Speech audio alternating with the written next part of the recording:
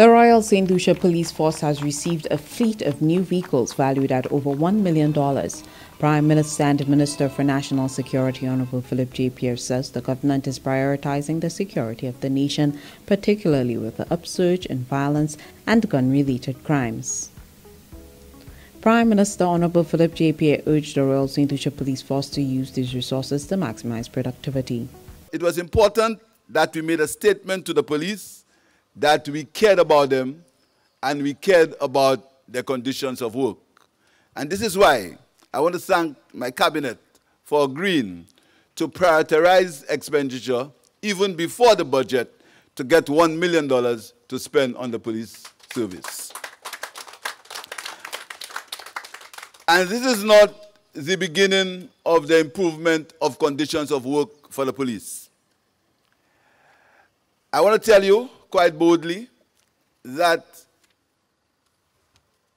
once we use what we have correctly, you will be getting more vehicles, because I know you deserve more vehicles, so you will be getting more vehicles, but a condition that you use what you have wisely. Commissioner of Police Milton Daisy expressed deep gratitude to the government of Saint Lucia for prioritizing their needs.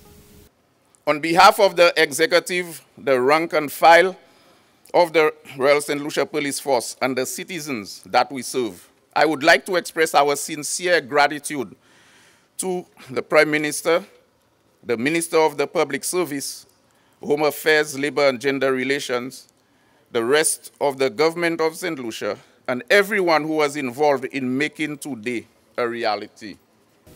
Home Affairs Minister Honorable Dr. Virginia Albert Poyot assured other institutions under her portfolio that their needs will also be addressed. We have Borderley Correctional Facility, we have the fire service, we have probation and parole, and we have the police.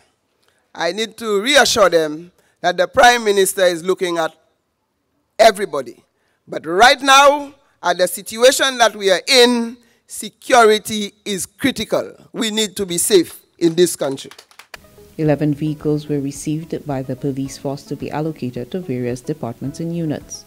The handing over ceremony took place at the Police Academy on Friday, 24th February 2022. From the Government Information Service, Huma Dimak reporting.